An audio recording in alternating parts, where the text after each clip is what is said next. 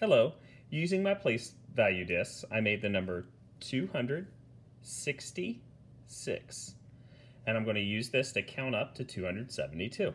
So 266, 267, 268, 269, 270.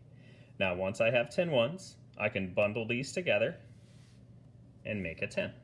So I'm going to bundle my 10 ones, make a 10. So now I have 270, and I can continue. 271, 272. Now I'm going to count by hundreds to 772. So I have 272,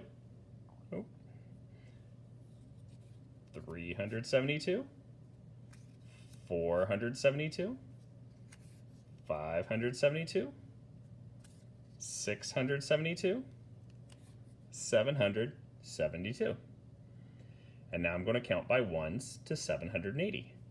772, 773, 774, 775, 776, 777, 778, 779, 780. Now once I have 10 ones, I can bundle these together and make a 10, just like before. So now I have 780. Now I'm going to count down by tens to 700. So I'm only going to be changing this tens place. So I have 780. So take a 10 away. 770, 760, 750, 740, 730, 720, 710, and 700. So with 700, I have 7 100s, 0 10s, and 0 1s. Now I'm going to put one disc in there. So now I have 701. Now I'm going to count down by tens from 701 to 671. Well, I need to get some tens, so I'm going to unbundle a 100. So a 100 is made of 10 tens. So if I take this 100, I can get 1, 2, 3, 4, 5, 6, 7, 8, 9, 10 tens for this 100. So now I have 100s to count down. So right now, I still have 700, because this is 100 in tens, 701. Now I'm going to count down by 10. So if you look here, I have 691, 681, 671. So this was a nice warm-up with counting up by ones, counting up by hundreds, counting down by tens, bundling and unbundling. Thank you.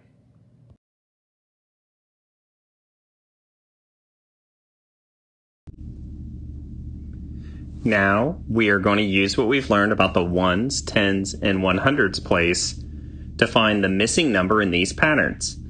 A pattern can be written horizontal or vertical, like in the form of our tree here.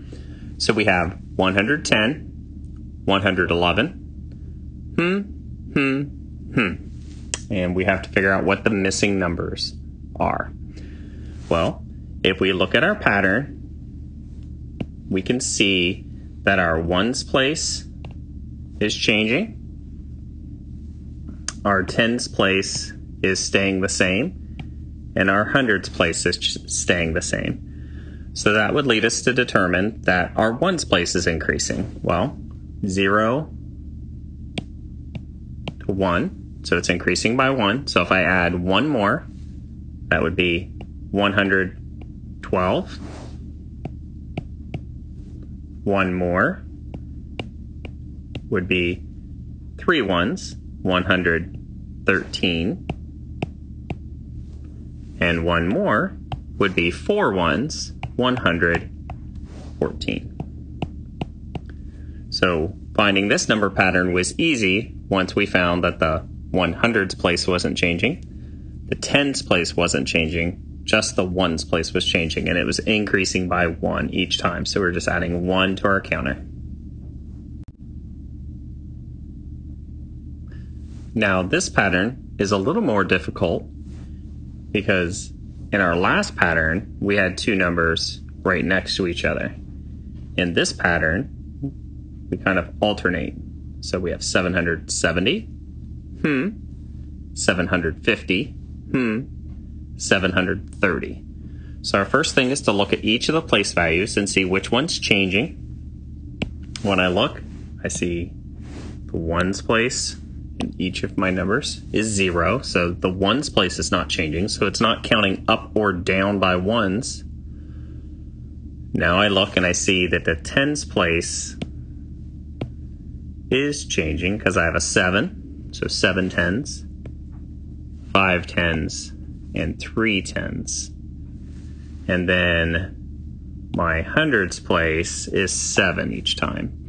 So that makes me believe, and I'm going to try my 10's place to see if the 10's place. Now, the next thing I have to decide, is it increasing or decreasing? Well, it's 7 10s, 5 10s, 3 10s.